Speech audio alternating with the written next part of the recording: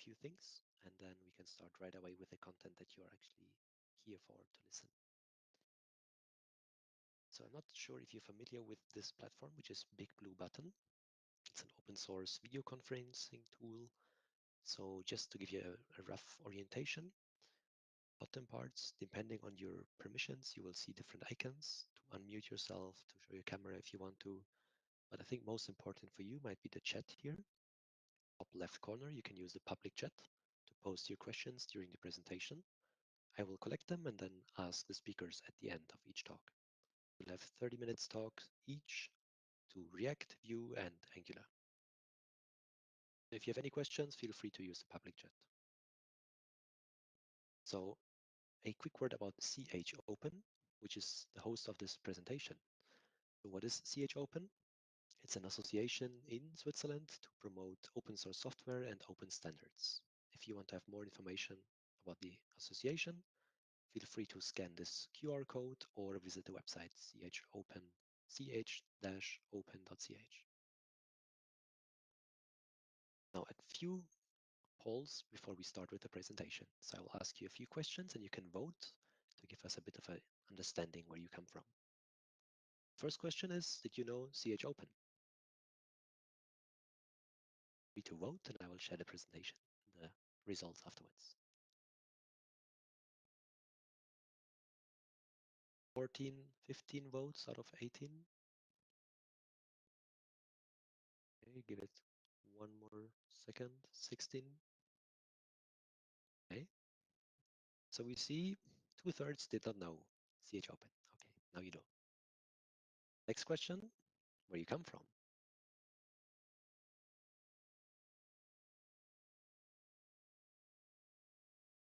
Okay.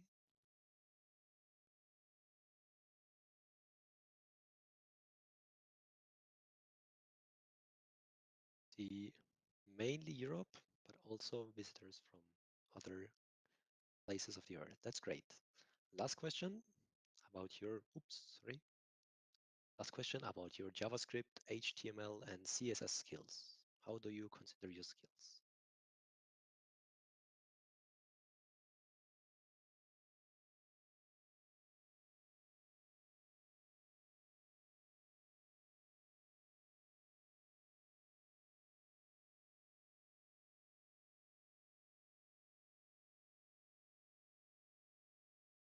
Okay. Rather diverse from foundational to also very professional ones. So I think that's good for the speakers so they can also adjust their presentations more or less, or if they can expect some questions. But looks good. Okay, now last slide about the speakers. We have Stefan Rodet from IBM. He's lead UX engineer and AI designer, and he will present to you Vue.js. Then followed by Nick. He was also working at IBM, developer advocate, and he will present React.js. Lastly, we have Noe. He's working as a software developer at the FDN University of Bern, and he will present Angular. So I think now it's time. I will start with Stefan. If you're here, I will give you.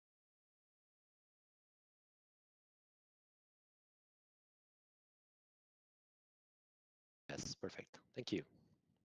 Cool. Yeah, so I'm Nick. I'm a developer advocate at IBM. I've been working here for about 4 years, and normally my job is to talk about IBM products around artificial intelligence, mainly visual recognition. But a lot of what I do is build demos that showcase this kind of stuff. So one of the projects that I work on is cloud annotations, and that is completely written in React. So I'll start talking about React. Um, so React was created by Facebook about 7 years ago, and it was designed to be able to be gradually adopted. So that means you can start with a simple HTML page and add a little interactive React component to that easily, or you can write your entire application from the ground up in React. And this is what a React component looks like in its simplest form. Here we're creating a div element with the text hello world in it, and this is gonna be injected into the DOM. But that syntax isn't too pretty to work with. They also provide and introduce a new syntax called JSX, which lets us write XML sort of format that looks pretty familiar to HTML. So here we're doing the exact same thing. We're creating this div element with the text hello world. And for the rest of this, I'm going to start doing a live demo of what I think are the three most important parts of a React component: props, states, and effects. So I'm going to switch over to Code Sandbox, which with this JSS syntax, you have to introduce things like Babel to transform it into actual JavaScript. So it can be a little tricky if you're a beginner to set that up all by yourself. So I find Code Sandbox is a useful tool that kind of bootstraps all that for you. You don't have to deal with Babel or Webpack. You can just start working with React right away. There's also tools like Create React App and Gatsby that also let you bootstrap a project that you don't have to be stuck in this kind of internet IDE. So I'm going to open up this index.html file. This is just a standard regular HTML file. And take note of this div right here where it has an ID of root. And this is where we're going to be injecting our React application. And if we jump over to index.js, here we're getting this root element, and we're having React DOM render this app component into that root element. And this is what that component looks like. React component is just a simple function that returns this JSX of where it's going to be a div with a class name of app and hello world. And over here we have some styles for the app class with just a sans serif font, and we're aligning everything into the center. So this is a pretty simple component. It's just rendering static text. But one of the things with React is that we can kind of compose a bunch of components. So I'm going to create another component called hello, and it's going to return hello name. And I'm going to add name here. So I need to put this in the div.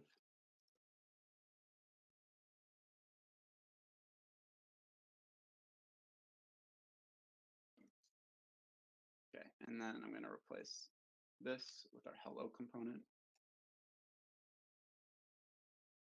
And I'm going to do name equals Nick.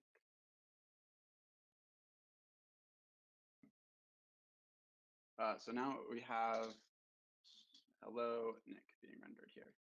And what this is doing is this is a prop, which is just short for properties. So this is similar to like our class name and similar to the stuff you might be familiar if you've worked with HTML before. And whenever this information is transformed into an argument here that we're deconstructing, but it'll actually look like this. So we have this props argument, and then we can also access it by doing props.name. But it's pretty common to see it like this. So, and one of the important things about props are that you can't mutate them.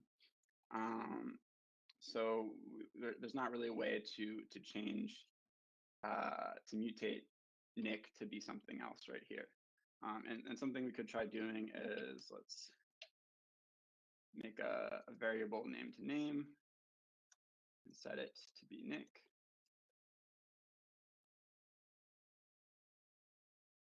And we're going to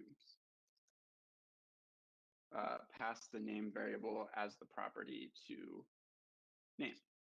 And we have name Nick is still here. And I'm going to add a button. And I'm going to have the text be change name.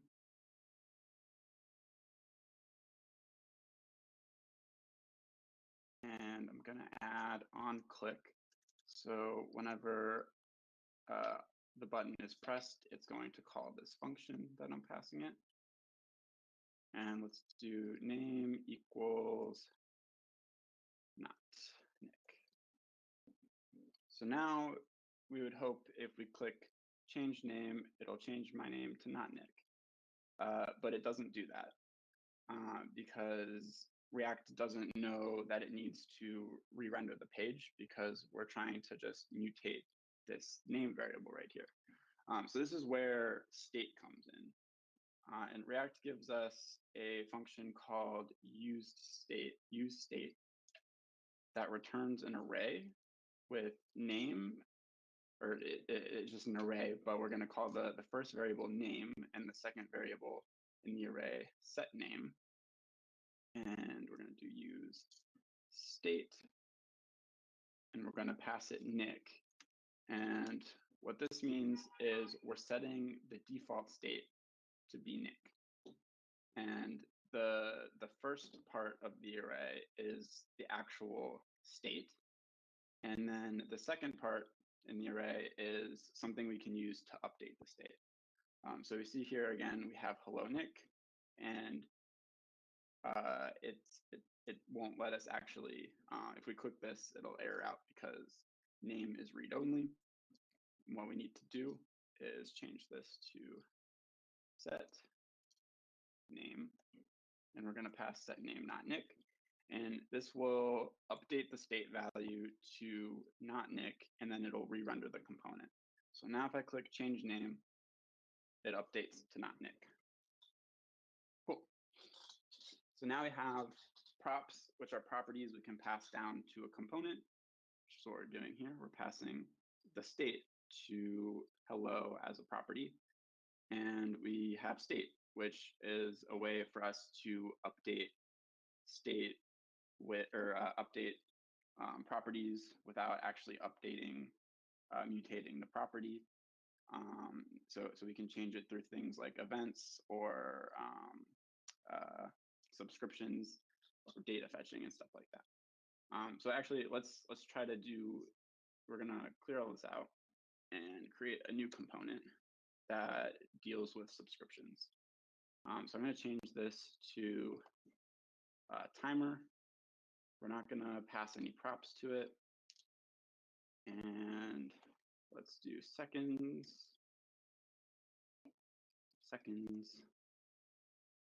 And we're going to have a state in this component called seconds.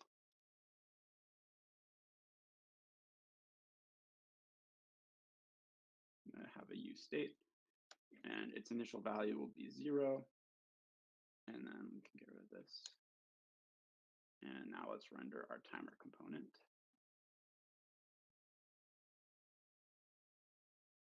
So we have our timer with 0 seconds. So let's try to do a set interval. And we are going to set seconds. And the set seconds, the second part of the use state array, it also lets you pass a function to it. So we're going to pass a function which will give us the seconds value, the current state value inside of this function. So we can increment the seconds by doing s+1 instead of using the state to increment. And then let's do it every second.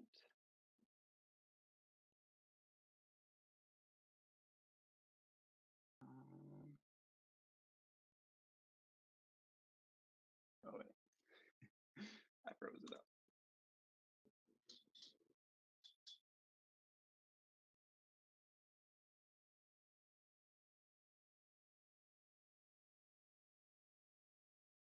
All right, I might need to redo this because the issue I was going to show crashed it.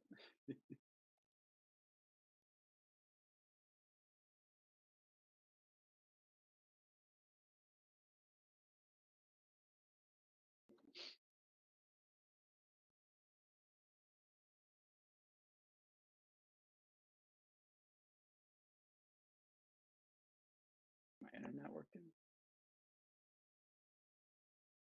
Yeah, we can still hear you. Maybe you can use the private mode Chrome. Oops. Okay.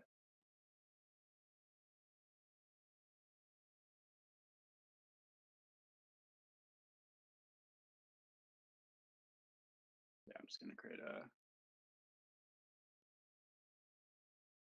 sandbox, put what we had here.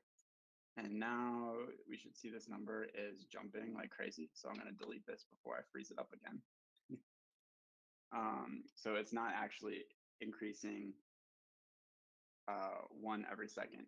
And that's because every time we change this state value, this entire component gets rerun again. So we're creating an interval every time we update the seconds. So every second we're creating a new interval that's updating the seconds. So it starts going crazy. And that this is where we introduce effects. And we want to put any sort of subscriptions, DOM changes, or data fetching into an effect. And we can do that by another function that React gives us called useEffect, where we can pass a function. So I'm going to put our interval, our set interval in here again. This time,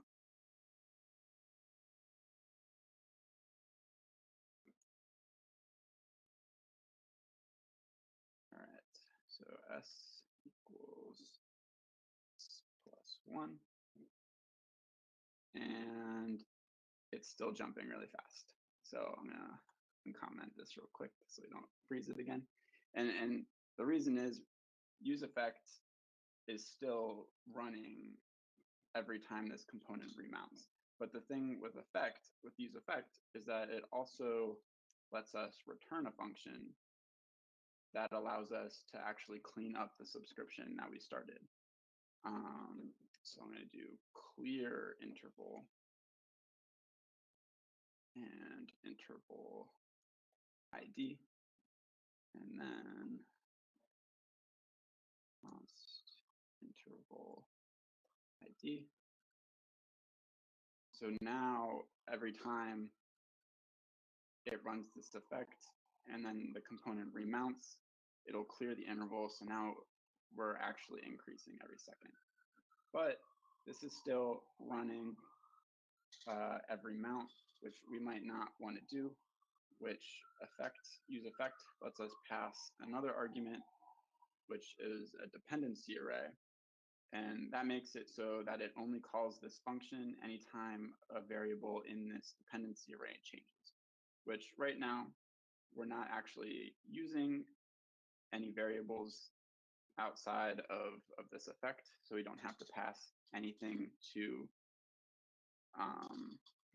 this dependency array. So now it'll only set up this interval when the component first mounts, and then when the component unmounts, it'll clear the interval. So let's try something else. I'm going to create an effect that updates the title of the website. So let's do document.title equals seconds.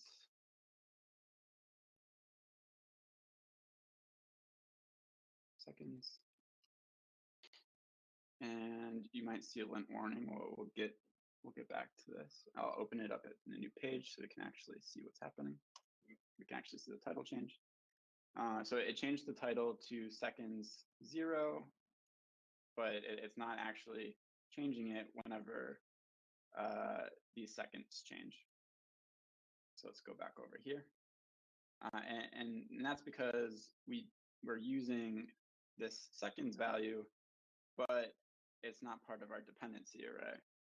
So it only runs when it's mounting. It doesn't run again whenever seconds actually changes. So now if we go back to this other page, we should see seconds incrementing here and also in our title. And yeah, so that's basically what I think are the three most importance of React are the props, which are the properties that we can pass to a component, which it renders, and the state, which is something we can change so that things will re-render whenever state changes, and effects, which are ways that we can modify state through things like subscriptions, or if we were fetching data from an API, or anytime we want to do a DOM mutation, like setting the title.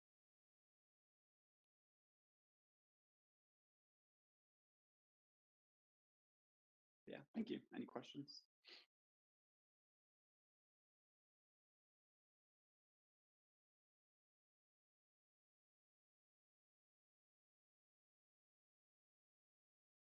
I cannot see any questions in the chat so far, but if there's anything else coming up later on, I will address them to you again, Nick. But thank you for the presentation, the live demo. That takes some courage to also do so. So I think, Stefan, we can try again. Yeah, how And can you thanks hear for me you, now? Nick. Yes, yes, very nice and clear. So thanks, Okay, Nick. And that's the way it should be. Nick, if it's your lunchtime now, then might stick around for a bit longer, unless there are any questions. Or thank you for your contribution. So Stefan, stage is yours. Okay, thank you. Right. Just last thing, how can I switch the slide? Can you make me presenter? This I should do, yes, of course. 1 second. There we go. Now you should be able to. Oh yeah, I see the button. Great. Okay, so hey everyone, super happy to be here. A bit sad not to be in Actoric because I really love the city, but it's also nice online. So let's talk about Vue.js for a while. Well, so this is how a component look like to get right to the meat. Vue.js, when it started, make kind of a splash in the front end community by having an interesting approach to components, which was basically a bit like markup driven. You can see that it looks almost like an HTML file, and a very lean approach, very simple, and also opinionated in the way you do the thing. So you see here, the component is very simple. You have a template at the top with markup that you use. And as you've seen in Nick's presentation, you have also the same concept here of templating and replacing data in the markup. And below, you have a small script that actually describe what you have from data. Additionally, you can also add all of kind of code of functions on that. We'll look at that later. And then finally, you have the style at the bottom. And here, scope means that it's only accessible to this single component. Yeah, but there are lots of possibilities on that. So it feels a bit like a web component, right? And this is not completely a coincidence. Vue has inspired itself from web components from the start and taken, let's say, the fitting bits out of that. So that's very interesting aspect, like, you know, the slots or the templates, or also the scope stylings are all things that are heavily influenced by the web components. So those components, the single component files, they are extendable. You can use different languages and different type. For example, for the template, here this is an example with Jade instead of HTML. And for the script, you can, for example, use things like TypeScript is very popular. And for the style, you have all kind of possibilities. So here you see stylus, but you can use Sass as CSS. You can use also CSS module. So you have lots of possibilities to make it your own. So let's get back to the basic first. So first steps. Vue is interestingly modular. So here we start with just some markup, and as you can see, the text that's inside this markup is just rendering as is for now in this app. So this is really the start what we have here. So what do we do? Basically, somewhere on your page, depending on the context and your preference, you might put this on the head or at the bottom of the page. But basically, you include just a script tag in your page, and then you include Vue. And so that gets you the basic functionality. And from there on, you can create a new Vue instance in a couple lines. You say that EL, so the element that it's targeting will be the app, and you pass the data hello Vue as message variable. And what it will do, it will understand, okay, I'm taking ownership of the div that matches the app ID, and I will parse it and then replace the data. So additionally to that, I think this is one of the main difference with React, and it's probably nearer to Angular in that regard, is that you have so-called directive.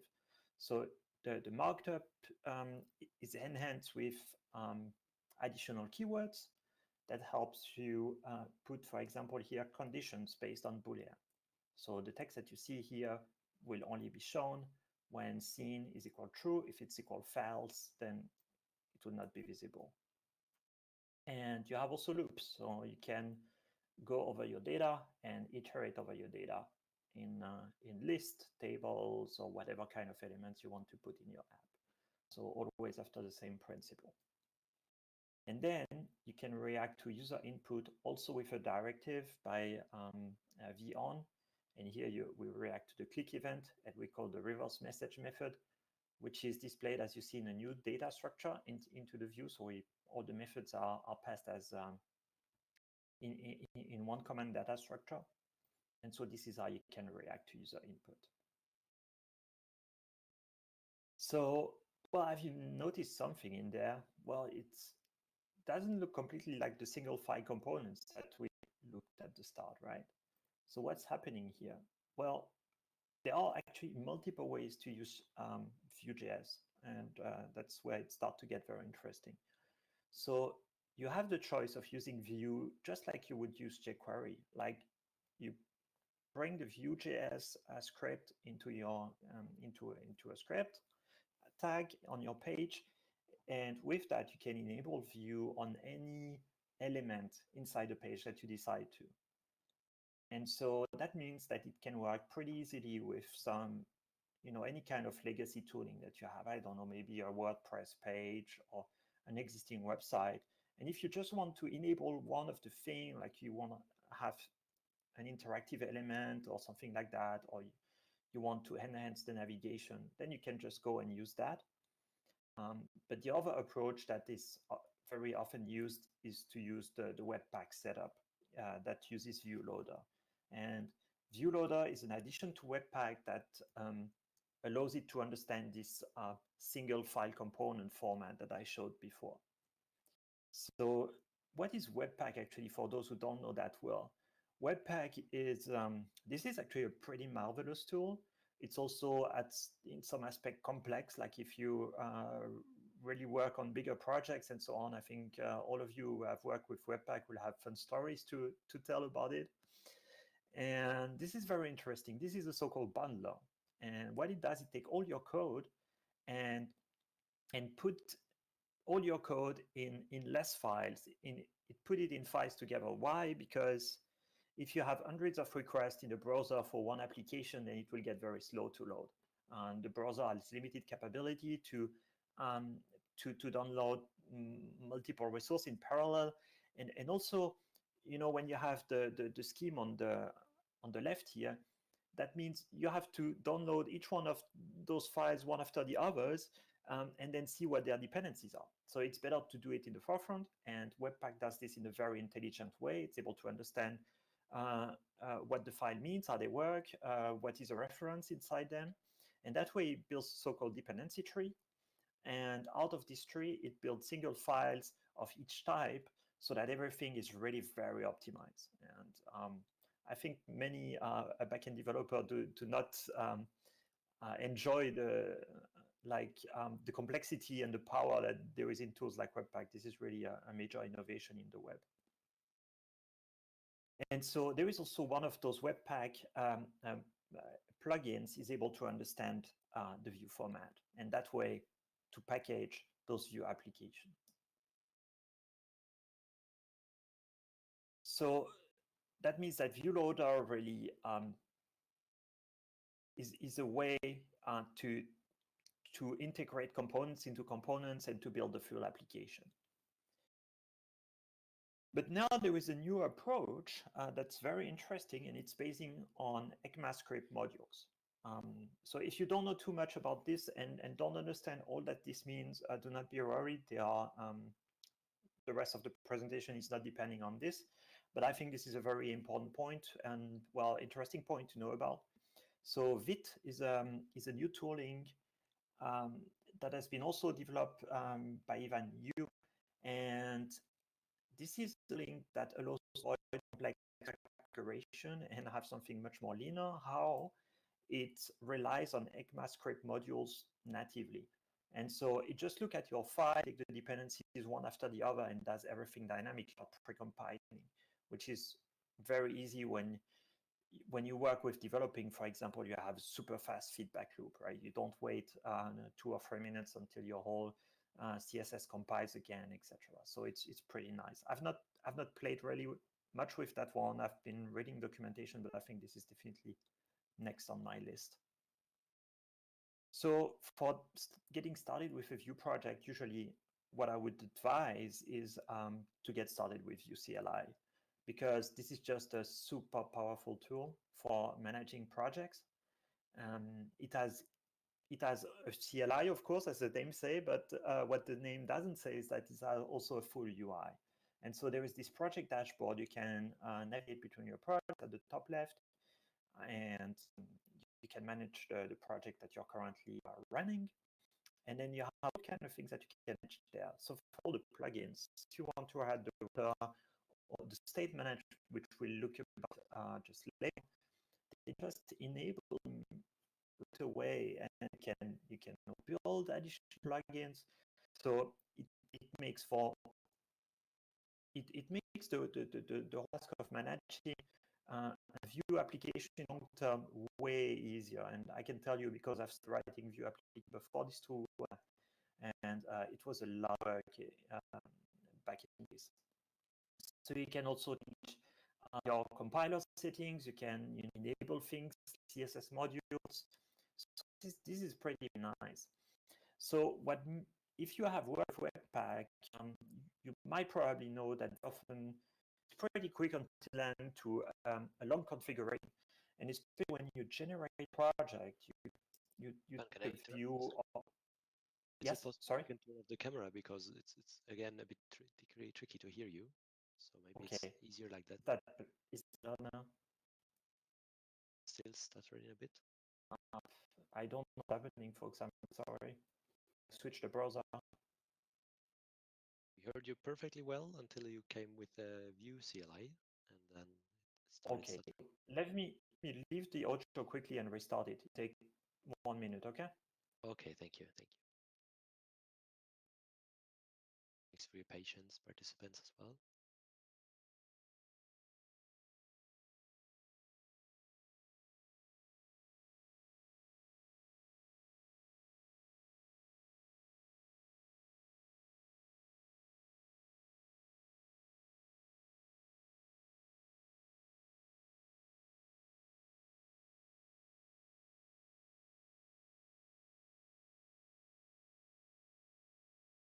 Can you hear me better now? So far is good, yeah. Okay, good. Let's give it a try. Hopefully it will hold until the end. Sorry for that, folks. Right, so Vue CLI is a really powerful tool for maintaining projects in the long term and managing them. So if any one of you have worked with Webpack on a React or Vue project, you probably know that the configuration in production project pretty fast grows quickly. And anyway, if you start from a good boilerplate with the necessary tooling, from the start, it will be already pretty heavy. I remember the initial Webpack configuration for a Vue project was already a good dozens of files. And the problem with that is that the single day that you start changing one word into this configuration or adding one plugin, then it gets increasingly more difficult to actually upgrade your whole tooling to adapt to the newer configuration. You never know if you actually are making use of the latest feature you're upgrading to in your dependencies. So this is really a struggle. And sometimes the only way out was to completely, delete the configuration of the projects and replace the code into a newly created project. So very cumbersome. And so with a tool like Vue CLI, you don't have this aspect. You're always managing plugins, which means the whole configuration that you make is portable from one upgrade to the other. And so that's really the big advantage here. So let's go to the state management. So with Nick, we've seen a bit of state management with React, and React also has this more complicated approach with Flux and so on that has a history. The Vue tooling is a bit in between, so it doesn't maintain an history of all the changes, but it offers two possibilities. So you see at the bottom, you have the state, right, which direct rendering. So that's what we've seen before. It's the same in Vue. But then you have mutation and action. And so why is that? The mutation will actually be direct change. So let's say you have a calculator and you want to compute 2 times 10, right? And then your displayed result will be updated when you press enter. It will be just computed and updated to 20. There is nothing to wait for, right? So this will be a mutation. But if you have like a blog and you want to go the next page of posts, then you would be calling an action and say, action, when you return me a value, then provoke a mutation to change the state. And when the state will be changed, then the component will update. And so that allows to handle asynchronous event. And so that's a pretty clean way of managing all the state changes. Then there is Vue router. So what is actually a router? That's a pretty interesting question. In a traditional website, you go to a page and to a domain, for example, and it will take, for example, index.html or index.php or whatever. It will take the actual page, and this page will be a file in the corresponding directory. So if you go to the help.html, you go to another file, which is help.html. But so with those JavaScript framework, they are frequently associated with single page application. Right? You can also, of course, with Vue, do multiple page websites, right? As I shown before, you can include Vue as a script, and then you have different pages and you still have a traditional website. But you can also do a single page application. What does that mean? It means when you go to the page, you actually go to index.js. And then when you get to a subpage, for example, to the setting page, then the URL looks like this. It started with a hash. So there are also ways to mask this with special settings on the web server, but I'm showing you the basic way to simplify a bit. So the basic way, it uses this hash and then something that looks like a URL, except what's behind is not really a URL, it's a traditional anchor. So, when you use a hyperlink on web page, usually you use a hyperlink to go to another page, but you can also use hyperlinks to navigate inside a page through anchors. And I think many of you are probably in my case, it's like, oh, true, we can actually do this. I've not used that in like 10 years. And so this functionality has been basically reused by the crowd when asynchronous JavaScript came on Ajax in the mid-2000s. And so what it allows that is to actually save the state of the page in the URL without actually going out of the page. And so that means you can record all kind of changes into the URL, and the application will understand what to do out of this, but you will stay on the same page, which is very interesting because then that means if you're not moving to a new page, right, your performance can get a positive aspect from this, because maybe from the settings you'll just download, a bit of markup and a bit of handler, but you will not be refreshing the whole page, the whole styling, and so on. So sometimes you have a gain to do from that. Of course, the downside is that on the initial load, you have way more. So this is always something that's to be taken with care. But so then this router helps actually the Vue application to actually make sense of those changes and to say, look, this part of the app, for example, the central place in the app, usually you will take most of the screen with that. This will be controlled by the router, which means when the router notices that there is a change in the URL, that anything behind the hash is changed, then it will show another part on the screen. And so this is basically what it does, and this is what you can do with Vue router, and it brings all kind of sugar on top. For example, you can decide to download the code on demand.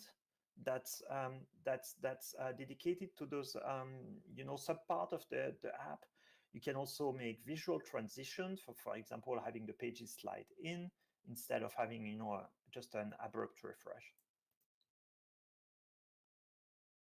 The next thing that you can do with Vue is also side rendering, and also refer this is on to multiple frameworks by now. This has been introduced mainly to be better at SEO, so to provide better SEO support and also a better, faster time to display the first data. So as I showed before, in one of those JavaScript framework, very often you download first the index.js, so you download JavaScript, it will get the data, it will get the remaining dependency, and then display. With server-side rendering, what we do is basically taking advantage of very often JavaScript backend like Node.js. This has been a real a boost to this kind of practice, because we can reuse basically almost the same code, right? And so the server will already take the logic and render some first markup so that the first display of data will be much faster. What will be a bit slower though is the first interaction, because usually you would have to download the same JavaScript than before, plus the additional markup that you have at the start. So it will be slightly slower. But this is always to be taken with a grain of salt, because you can optimize this. You have multiple tools that you can use for server-side rendering with Vue. Next, Quasar, Gridsome has some tooling that enables server-side rendering, and all of those tools are very interesting. I advise you to have a look at it if you want to work with Vue. But you can also do pre-render inside Vue, so really on your own you can create your own code for pre-rendering specific part of your app. So for example, if you really have a home page that you want to speed up, gets a lot of traffic, for example, you can also do that without moving your complete tooling. So a bit of history, Vue was created around 2014, and it came after React and way after Angular. And since it has had also a few refactoring, so there have been a few changes. They are not too frequent, but happen now and then. And now we are again in such a change between Vue 2 and Vue 3, where many new things that are coming. And most of the example I gave are actually basing on Vue 2, because it's the most widespread for now, and also because the ecosystem is not completely migrated to Vue 3. So far, Vue 3 is pretty stable as for the core is concerned, and now the library are moving and port to Vue 3. So this is what's happening right now. Vue is an interesting project because it's been created by Evan You, who was working at Google at the time, highly inspired from web components and Angular. And so the fact that this has been so strongly driven by Evan You helped Vue to be a very coherent kind of library in its core. Also, it has, from the start on, attracted a certain type of developer. I would say this is usually people who are more interested in CSS and markup, are a bit more naturally interested into Vue because it put markup at the top. But afterwards, after a couple of years, it started diversifying the governance. And so there is now a core team that takes care of Vue, and it's not like it's completely dependent on even you, right? So there is a core team that takes all the decision, and it's worked tightly also with the ecosystem. It's community driven. It's really a pure open source project, so to say it's not owned by a company. So I think this is a really cool thing of Vue. So, right, the question is now, what framework should I choose, right? I think if you come to this discussion, you're probably interested in this question.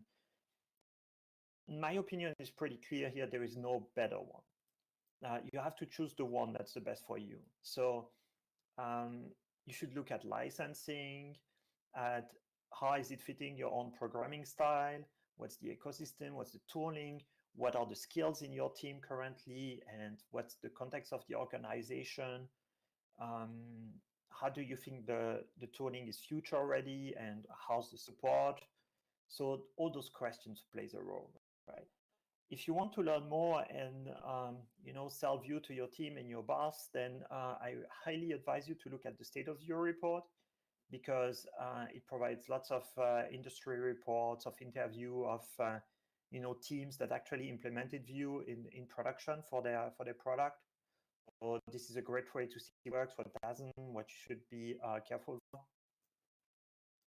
And finally, let's get started. So go to vuejs.org and try. So thank you. Any questions? Stefan, we have one question in the chat from Alexander L. He's asking, how good is the TypeScript support for Vue or with Vue? Can you guarantee type and null safety when passing props or handling events like in React? Are missing required props are reported by the compiler? So, okay, I cannot answer that fully, but the TypeScript support is definitely good. Like, I know people who used to work exclusively with TypeScript and Vue. I have not tried it much myself. I've played a bit with that. So I think this will be pretty similar to React. I would expect from that point of view. Also, if you're coming from the React space and you're wondering about Vue, so I spoke a lot about the whole single file component and the markup tab, but you can also write an application by using the render method. So if you're more, if you prefer write your components with classes and with render, you can do that as well with Vue. This is possible. Okay, Alexander, if that's fine for you, then that's fine. Otherwise, just keep asking the question in the chat. And then I just have a personal question. I come from React, so I don't know Vue or Angular. Is it also possible to lazy load parts of the application like you can do with React, or is that just a React feature? No, it's possible, because that's actually not a React feature. That's a Webpack feature. Okay. So, and the way you would do, if I remember well, you can place an asynchronous call basically on, a conditional call on Webpack. And if you call Webpack in a special manner, then you will be able to load a part of the app asynchronously. Because the thing is, when you want to call it asynchronously, that means that this part of the app also and all these dependencies need to be in a separate bundle of its own that's consistent in itself. The way I've did it so far in my Vue application is that I place those calls usually under the router. So the router, it's very easy with the Vue router actually when you describe your routes. If I remember well, in some JSON structure, then you can tell that this part of the app should be loaded asynchronously, so on demand, basically. This means when you will reach this route, you will actually on demand ask for the bundles that are associated with it. Okay, thank you. So I don't see any other questions in the chat so far. Maybe something else will pop up. Otherwise, thank you so much, Stefan, for your insights to Vue.js. And then I think we'll hand it over to our last speaker, Noe. And we make you the presenter. If I found you in the... Yes, I just need to select.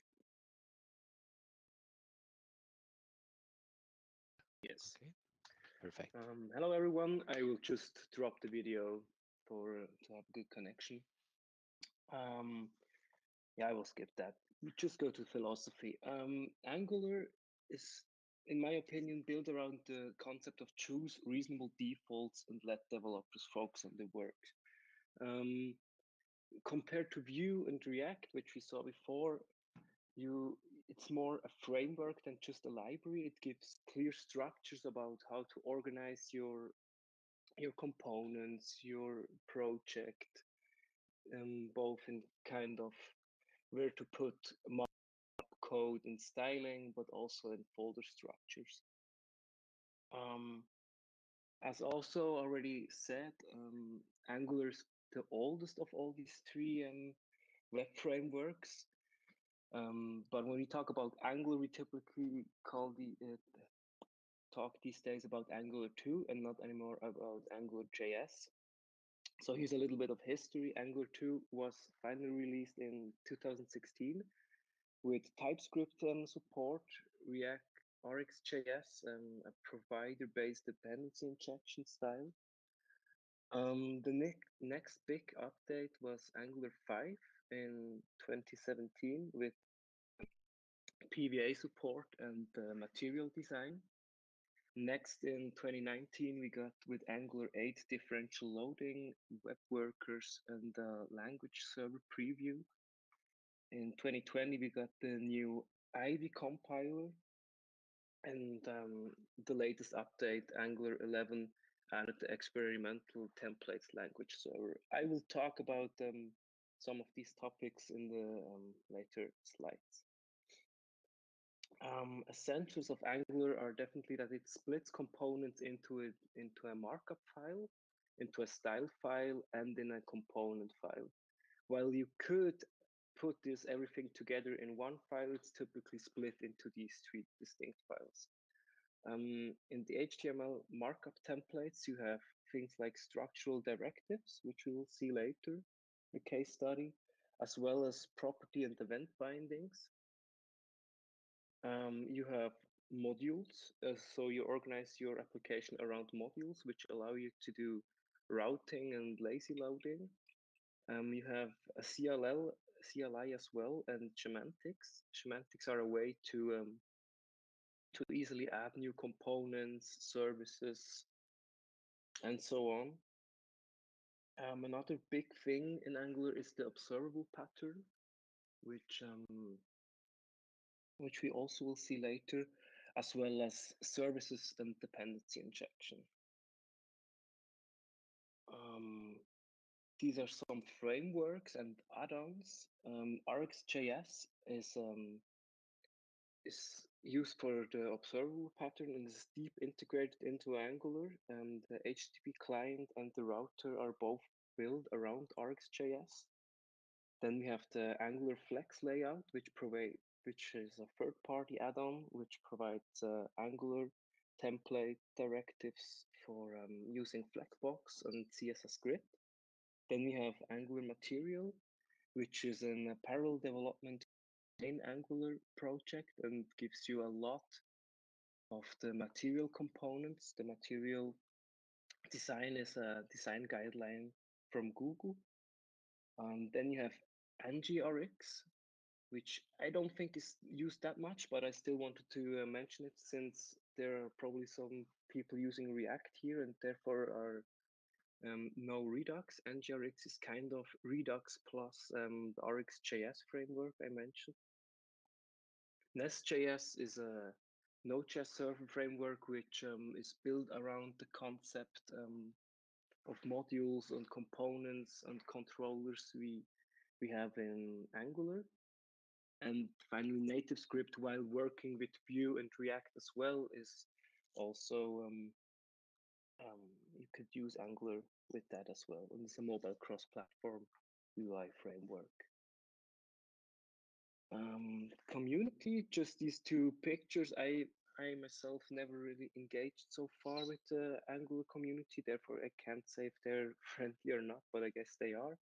It's used by quite a lot of people, and it has also quite a lot of contributors. It has a update cycle with a major release of every 6 months, followed by 1 to 3 minor releases. And as already said, Angular material follows the same cycle. There on the right, you see an image where for the major releases, Angular provides you with an update instructions, which I already used twice in my career, and they work really good. So it's an interesting one. On the performance side, you have quite a bit of stuff to tweak the performance out of your Angular applications. First of all, we have the new Ivy compiler, which reduces the bundle size of an Angular application a lot by doing quite sophisticated optimizations. Next, you have differential loading, which allows you to serve smaller bundles to more modern browsers. Web workers allow you to run different part of your application in a own thread in the browser. Tree shaking, while not being included by default right now, will soon be included and allow you again smaller bundle size. Change detection strategy is something where again Angular gives you a good default, but if you want to max out the performance of your application, you can change that globally, which again gives you some more performance. You have a good integration for server-side rendering as well, and also lazy loading is per default integrated in the Angular routing package. Popular websites using Angular include a lot of Google websites, Nest.js, the current Xbox website of Microsoft, and Udacity.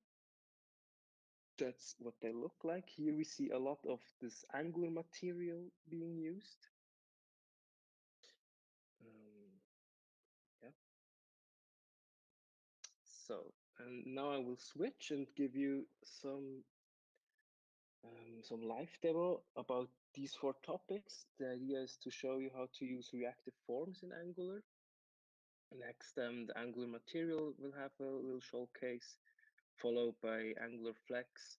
And finally, I will use a short visualization, small visualization to show you the double binding.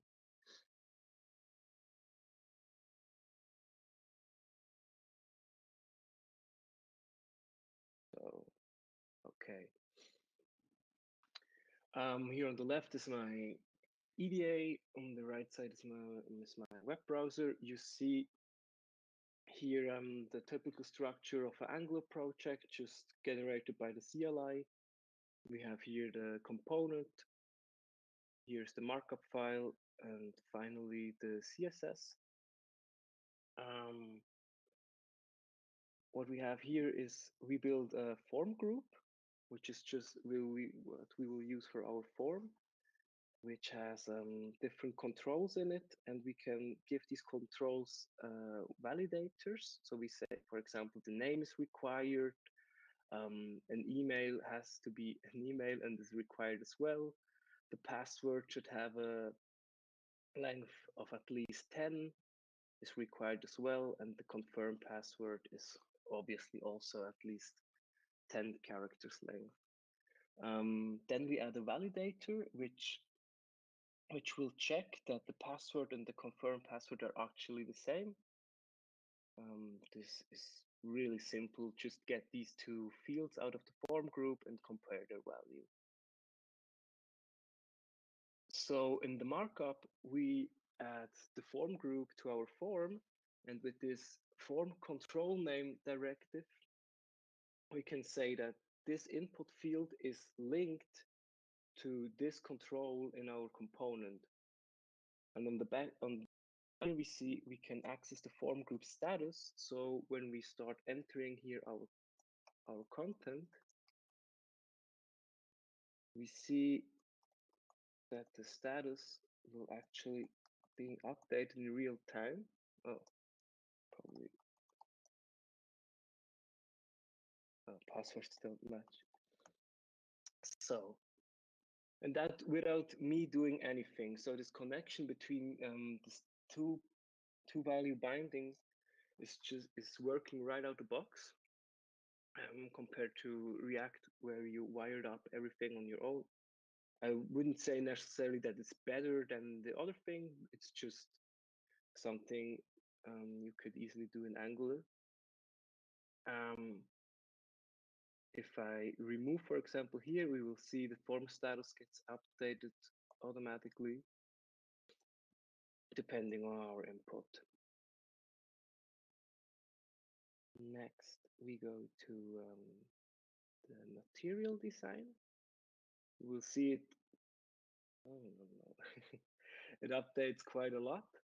The material design gives us new components, pre-built components, which allow us to build designs like this, with having this label automatically moving up there, again showing us the state of our different components. And here we see everything works as well. What we see here currently, all our CSS, which isn't that much, but it's in this CSS file. What we will do next when we switch to the Angular Flex, we will move all of this into our markup file, and we can build and we can add some responsive template directive. So by saying affix layout less than medium, we add a media query in the back. So if we increase the screen size, our form will react to this, which allows you to really easily build responsive websites compared to writing all these media queries by hand. I really enjoy this style of just using less than medium and greater than small, for example. Makes it really easy to work with Angular with Flexbox. The last thing I wanted to show you is the small visualization where we have that double value binding. What we have here is a slider, again coming from material, Angular material. With this little hash slider, we have a HTML directive, which we can access from a different component just by writing slider.value. And this way, these two values are coupled. What we could do as well is we could use a value change function, which the math slider provides to access every time the value changes. We see this here in the console. Up. Down there. If we play with that, we get a console log from here. And this again, and with this I can show you something really cool coming with Ivy, which I already mentioned is the new template language server.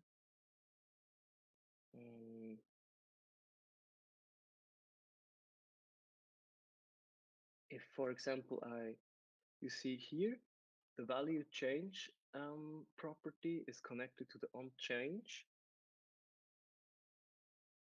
and it's passing an event.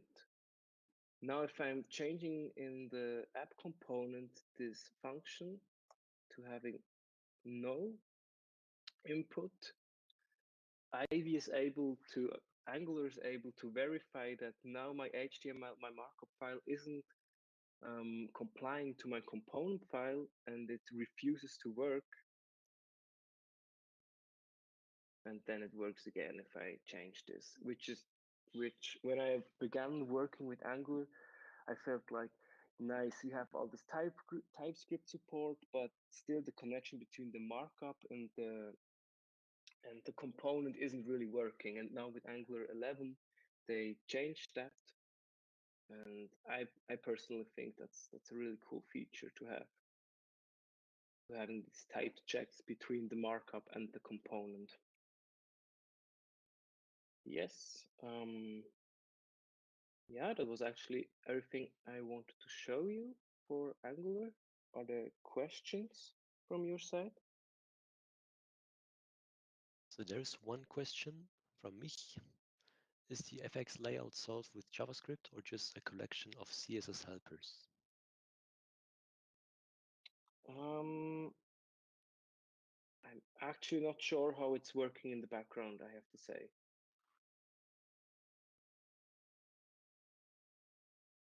Otherwise, I didn't see any other questions, but Mich is typing. Okay. Yeah, I will stop the recording now in case someone wants to speak. So thank you again, Noe, also for your part. The recording is stopped now.